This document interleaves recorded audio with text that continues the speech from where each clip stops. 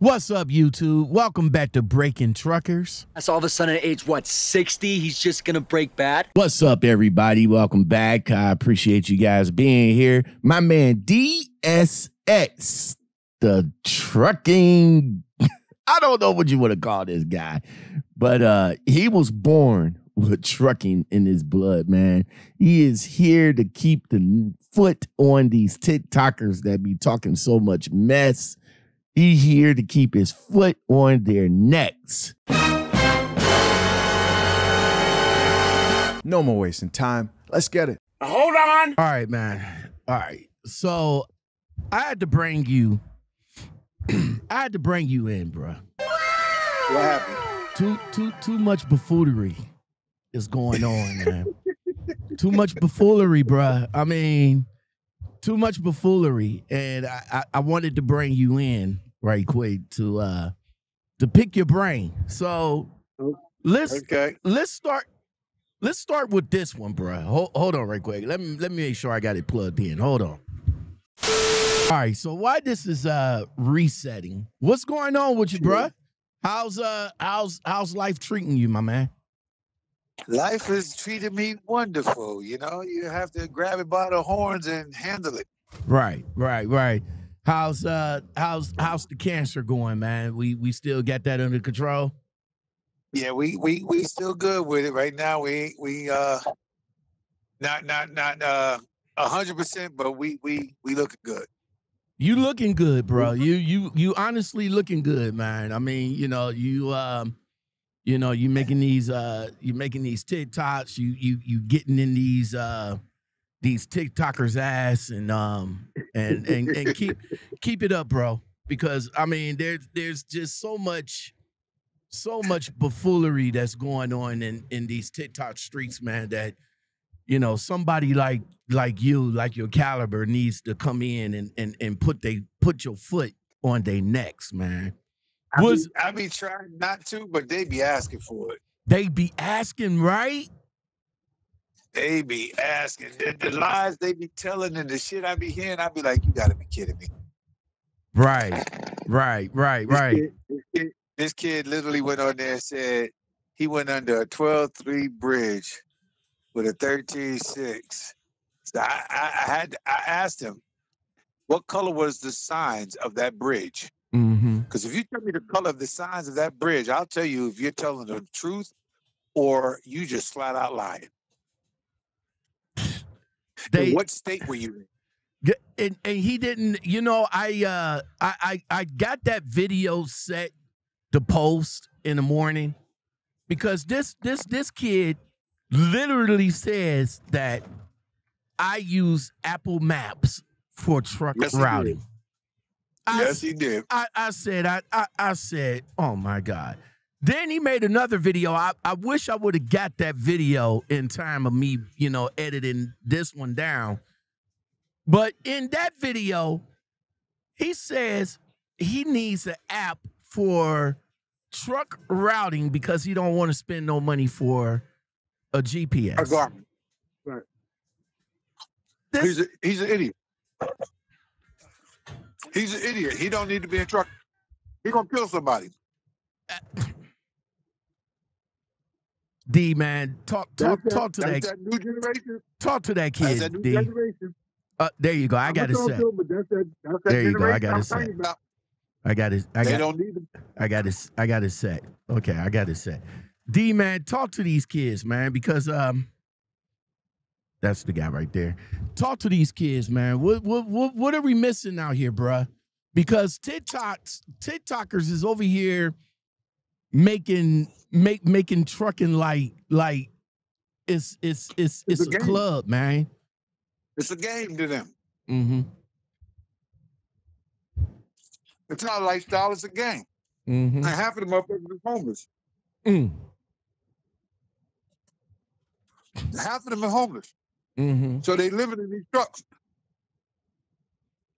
Look at all the women you see out there now complaining about being on OTR. Oh, no, you funky bitch. Guess what you wanted? Welcome to the world. Welcome. When we tried to tell you this back in 18, 19, 20, y'all ain't want to hear it. Y'all thought we was lying to you. We were trying to keep you out of it. Why you an old, bitter man?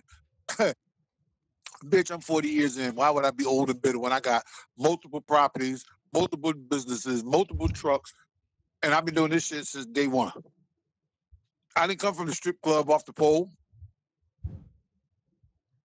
Now, you know, like, you know, me and you, we always been on opposite ends of the spectrum. But I respect everything that you put into this.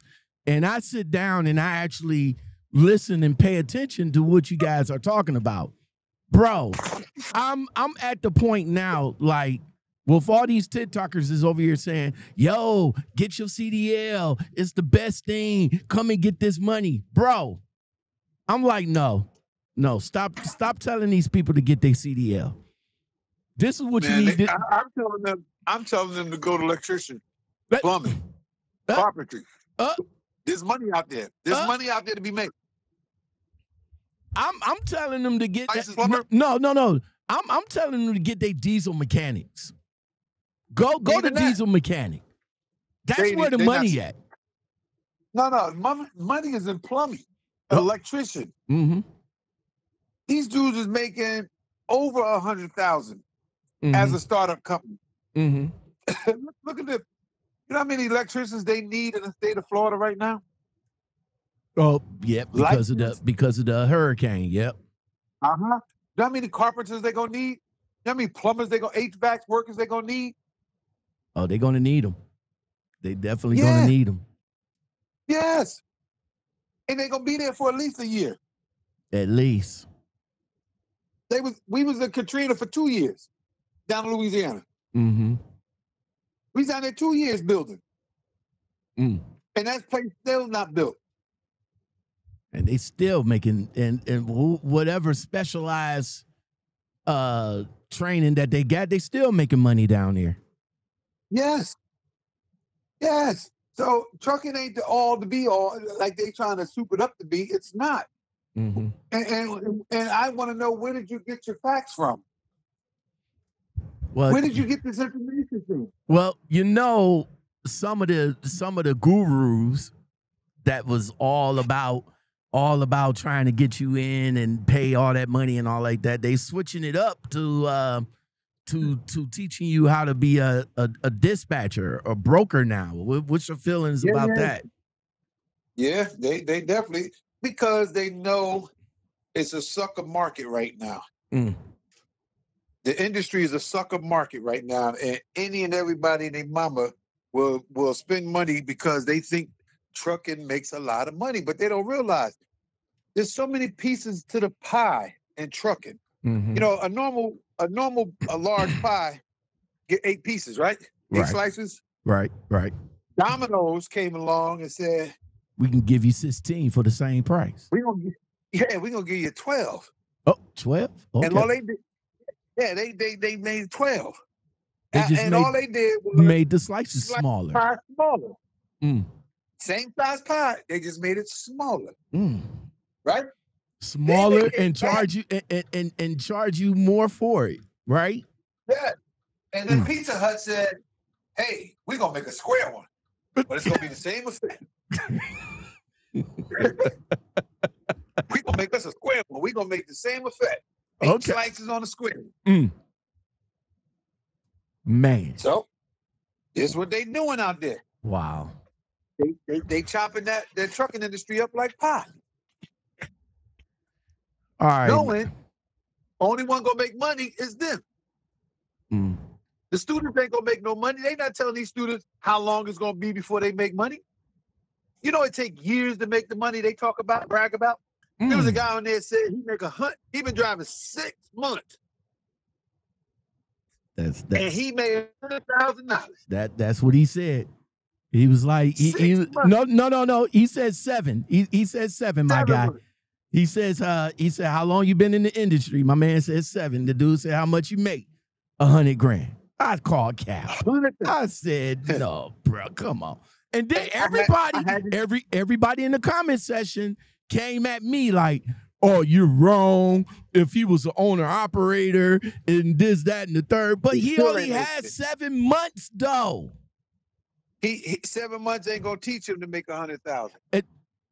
Facts. Okay. First of all, before we get into the 100,000 part, the truck makes 100,000, but he a company driver for Walmart. Okay. Right. Right. Check this out. Mm-hmm. Now, see, I started to really rip his shit apart because I got connections and friends that's in the transportation department of Walmart. Mm-hmm. That do the hiring and firing and all that shit. They assign you a truck and all that, bring you into the program and the whole shebang. Mm-hmm. So I started to really chop his shit up, but I didn't want to do it to him because Walmart don't start you at no 100,000. First of all, they got guys that's been there 5 years just hitting the 100,000 mark. Right. When you come into Walmart, you at 50,000. That's with bonuses and all that shit, because you basically coming in at like 35, 40, to be honest. But they give you all these bonuses and incentives that push you up to 50 if you pay attention. Mm-hmm. All the big companies do it. JB Hunt do it. Snyder do it. Warner do it. They all do it. They start you like at 50,000. You got to remember, what did the government say about us in 1975? This is a unskilled labor job. Mm. All we do is sit and drive all day. That's what they said. That's what they said. According to them. Yeah. And then my father and them had to go on strike to show these motherfuckers it take a lot of skill and labor to do this shit. And what people failing to realize that there was a trucker strike back in the day. Bro, I was in it. I was a kid sitting on the side of the road in motherfucking Ohio on Route 80. Mm. In a cab over motherfucking International, waiting. I think we were there, if I remember correctly, we were there 5 days. 5 days. This was 1978. It was a guy on TikTok that says that you guys didn't do that. Says that all you guys was do was complain and y'all the reasons is the reason why we got government restrictions on everything. That's not true. The reason they got government restrictions on that shit is because of the new dumbass generation that came behind me. Mm. Think about it. I came in the 80s with an articulated Class A double combination vehicle license, which meant I could drive any type of vehicle. Mm-hmm. In 1995, I believe it was, they came with the CDL, the commercial driver's license. Mm. That's when we were grandfathered. Yeah, we were grandfathered in. We didn't have to do nothing. All we had to do was go to motor vehicle, show them our license, and they changed the wording on it from articulated Class A to commercial driver's license. Class A. All right. I never had to do nothing else. All right. So, but then go ahead. When it got later into the 90s, that's when they started hitting us with the rules and regulation, all this regulation change, because it was making money. Because you got to remember, the welfare department and the prison release form tapped into the transportation industry. They said, this is a non-skilled labor job. Put these motherfuckers to work. So companies started hiring them. So in the process that you hiring these felons and these welfare motherfuckers and unemployed people, they had to come up with some new rules and regulations for them to follow. Okay. The ELD is still not a factual thing to have. They did it because you had so many parolees working, they had to know where the fuck you was at.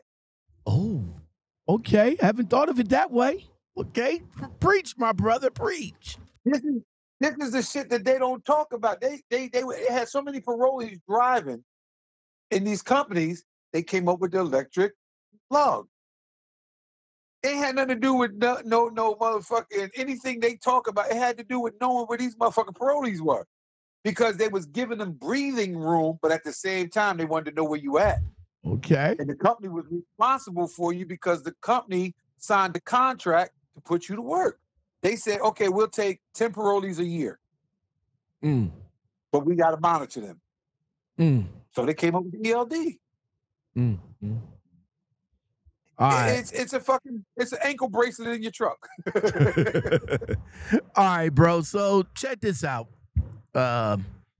You did a stitch recently on this guy. I think he took a Florida load, and he talking about how much money, and you didn't say anything, but you wanted to say something. So I'm going to give you the opportunity to say it, bro. Hold on. So basically, this guy say, "Oh, you need to stop it. You're gonna get a load of Florida. You're gonna get a load to Florida, but you ain't gonna have no loads coming out." What I'm trying to get you to understand, King, if I'm going to get $6,500 to go to Florida, I'm not worrying about no loads coming out. I got $6,500. That's double the price. That's double what I usually get. So if I got a dad had 300 miles, or if I got a dad had 2 hours or 3 hours, I'm still good. I'm still in a win-win situation because I came up $6,500. Let's say, for instance, if our dad had 1,000 miles, I gotta put $1,000 in my gas tank, in my fuel tank. I still came up $5,400. I'm still in a win-win situation. So that's why I said, when you get a load coming out of Florida, you make sure you. All right, man. There's your opportunity right here, bro. Because your expression on this video said it all. But you wanted to say something. I'm giving you the opportunity to say it, man. Go ahead. I had so many things to say that day, and when I saw that video, I just said, you know what? I'm not going to say that. I'm just going to hit him with the cap and let it go. Because, all right, when we went to Florida, what time of year was this? When did you get this $6,500 load, and where did it come from? Are we talking FEMA? Did you bring in generators on a low boy? What was your commodity that you took to Florida for $6,500? Was it under a government contract? See, you put the number out there, but we need answers. I need to know, where in Florida did you go? And what did you take? Because then I can say bullshit or no. But was it during the hurricane relief? Was it during a crisis? What did you take to Florida that paid you $6,500? And your math is crazy, because, all right, let's start this off. You got 65 when they booked it. You didn't fuel up when you left. So when you left point A, that 65, you ain't touched nothing for fuel. No tolls or nothing, right? There's no, because Florida got an easy pass, and Florida, it depends on which way you went. Where did you go, bro? Because Florida got money roads. And if you really rolling 6,500, you took the money roads. Because that load got to get where it got to go. Right. You ain't got time to be running down 95. You got to run the Florida Pike. Okay? And that Florida Pike ain't cheap. No, sir. No, sir. No, sir. Now, you didn't fuel up when you got that. So you delivered. Where did you come from? Because I need to know the mileage that you came from, so I can tell how many times you fueled up. And what was the price of fuel when you got the $6,500 load? See, it's so many things. I need answers, bruh. You just can't come out there and say $6,500, you ain't need no load. Then I know he not a real dude, because guess what he said? If I got a deadhead 100 or 200 miles, he's still winning. And then he turned around and showed me he was a rookie, because he said, if I got to drive 2 or 3 hours, I'm still winning. Well, hey, buddy. Nah, 300 miles ain't no 2 or 3 hours, bro. Okay, listen. At 60 miles an hour, that's 60 miles at 60 a minute, right? Right. And we're using the low end of it. That's the low end. Let's just keep it at the number that make people mathematically smart. Okay. So if you're doing 60 miles an hour, it's 60 miles an hour, and you're doing a mile a minute, that's an hour. That's 60 miles. So break it down to 50 because of a little breaking here and the tap here and the traffic here. So you went 50 miles an hour. Right. We using the bottom numbers. Okay? Right. So that's 1 hour. The other 50 miles gives you 2 hours. That's 100 miles right there. Mm-hmm. Deadhead. You sure you want to do this mathematically with me? Because I'm going to break that 6,500 down. Because at some point when you delivered, you had to get fuel. You said you dumped 1,000 in for fuel, right? Right. That's what he said. He dumped 1,000 in for fuel. So let's say that's the second time he dumped 1,000 in. So that means that 65 now is 45. Right. No breakdowns? Good. I know you got a truck payment because I can look at you and tell you got one of the motherfucking lease purchase programs, or you got a motherfucking truck that's costing you $3,500 a month because you was an idiot to get into it. Right. Right. So He was talking. You know when we get to these mega carriers, we get talked into the leasing. Oh, well, you know, you don't have to worry about, you know, you can choose your own loads. You can go home whenever you want to go home. You know the stick. They throw you the keys. Mm-hmm. And once they throw you the keys and you hook up to that trailer, they give you your first load out, the rules change. Sure do. So I just, you know, my whole thing with him, I'm not going to say he didn't get 6,500, but when? What time of year was it? Was it during this hurricane that just happened? Was it 2-3 years ago? I mean, when did this 6,500 come in play? Because during the pandemic, you ain't getting no goddamn 6,500. The government wasn't even paying that. And they wasn't paying that to run medical supplies to the VA hospital in Tampa. DSS, y'all. Man, look, as always, bro, I always appreciate you coming on, shedding some light on the Lockoutmen podcast show. You know what I'm saying? Keep that foot on the neck, bro. It is too many truckers on TikTok is bragging. Is bragging, man. And they bragging on BS. I mean, well, they gonna keep bragging until somebody make a TikTok and they're getting their little stupid ass robbed or beat the fuck up in the parking lot. Because I done seen the Joker get slapped up in the Petro. Which one right in Atlanta? In Atlanta? In Kinley. Oh. In Kinley, North Carolina. Oh, okay. Yeah, it was young boy jumped out talking slick and didn't realize that's the home of the veterans. Kinley is the home of the veterans. When they pull up in Kinley, that's the private truck show. You ain't coming in there talking crazy. You go in there to Meyer, go in there and buy you 2 little souvenirs for your little truck and go to bed. But he was out there talking slick and got slapped up. So they got to be careful, man. It's dangerous out here. It's dangerous out here. I got to make a video when it stop raining out here. Okay. Of the jokers who be lying about their kingpin got pulled. Yeah, man. You know, it's too many. It's too many. Yeah, it's too many buffooneries on that one. That's making, just making jokes.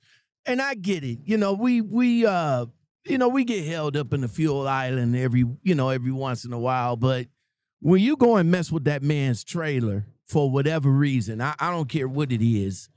But when you go and mess with that man's trailer, and let's say it don't dislodge right then and there, but when it does dislodge, it's gonna hurt or kill somebody. They're gonna go back to that camera and see you, bruh. Yep, especially on the fuel aisle. Exactly. Every lane got a camera in it, going and coming. Sure do. But I'm gonna teach them how to. I'm gonna teach people because I seen this guy, or it might have been a girl. I don't know what they are anymore. But they said while they was in the truck stop, they took a shower, whatever, came back to the truck. They did a pre-trip and boom, their kingpin was pulled. I said, bullshit. But I'm going to make a video to show them how to prevent that. Because there's a way to prevent that from happening. And if you're a trucker, you know how to do this because this is what we do. Now, back in my day when we were young, you got your kingpin pulled because you was an asshole. Mhm. You didn't get your kingpin pulled just because you was pulling in a truck stop and bebopping. Nobody gives a fuck about you. In today's society, ain't nobody gonna allow that to happen anyway. If they see it, Right. somebody gonna say something because this that say something society we live in now. Exactly. Everybody has to break out a camera and everybody got to be in everybody businesses, man. That I haven't seen. I mean, I haven't. You know, since the iteration of TikTok, man, I've seen more. I've seen more people in more people's business than a little bit, bruh. Than a little bit. Because everybody has an opinion about an occupation that's been around 105 years. They only been around 1 year. We've been out here 105 years. Okay, look at it like this: 40 of that 105, I've been driving. I've been on the road. So when I hear and see things, I'm learning to do the new, to learn the regulations of new things that's going on because I'm a company owner. I have to know these things. Exactly. So yeah, I don't run an ELD because I know how to take that shit to court.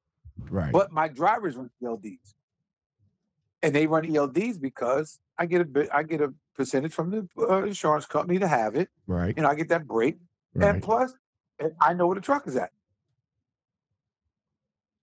It helps me. It helps me to know where my equipment is. And we put the camera systems in because that was your co-defendant. I'm going to catch up to it, but me personally, I'm not doing it. Right. You're not doing it for you're not doing it for your truck, but for your business purposes, for the business you're going to do it. Everything is legit. Yeah. Even the owner operators that come on, if they lease on to DSX, we have to ask them to, show that they have it. Now, how they run it is not my business. If they email me paper logs, that's what we accept because paper logs is legal. As long as they email me the end of the day trip with their paper logs, it's a legal transaction. There you go. Because people don't realize a signature electronically is not held up in court. So when you sign off on your ELD and something happens and you got to go to court with that, federal court, because you got to remember, what are we under? Federal regulations. We're under federal. So these judges, are these judges federal regulated judges? Or is this a state judge that's in a municipality? Because if you think about it, if you got a ticket, from the state police and it was to a county court clerk that you had to go talk to pay the ticket. Facts. You didn't get a federal ticket. You didn't go see a federal judge. You didn't go sit before the DOT department counsel. Right. But you can request that because if they give you a ticket, you have to ask the officer, okay, where's your DOT department and the DOT counsel in this state so I can, fight this ticket? Oh, no, you just go to the municipality and pay it. No. We're not going to no municipality and paying shit. They gave me a ticket in North Carolina, said, North Carolina and I, we beef all the time because they've been trying to catch me for over 20 years. And every time they get a chance, when they get a chance to get me, they try to get me, boy. So they gave me a ticket. He said, he had to give me a ticket to put me out of service because I didn't have an ELD. I handed my logbook. He said, yeah, but, you got to have ELD. This is a 2005 vehicle, blah, blah, blah, blah. But the engine's not, though. I opened the hood. I said, read the tag on the motor. He said, I can't see that. Just take it to court. You could dispute it in the court when you get there. No. I said, make sure you show up that day. Exactly. And I took a picture. I took a picture of him and the motor side by side that day. And he refused to. That's a whole nother story, man. Let me go ahead and get on up out of here, bro. As always, y'all can catch my man right here on TikTok, DSX Drill Sergeant Incorporated. You know what I'm saying? 40 years deep, man. Guys, go over there to his TikTok and check him out. Man, Thanks. I appreciate you coming on, bruh. As always, we'll get back at it, man. Big G's got it locked, boy. Want you to love me all night, yeah, take me down. Want you to make me real wet, yeah, swim around. Want you to take it like a G, yeah, don't make a sound. And I want you to miss me when I'm not around. Come dive in my ocean, sip on my push. My love is like lotion. It's all over you, you all over me. Cause you my little boo. How many times I gotta tell you no?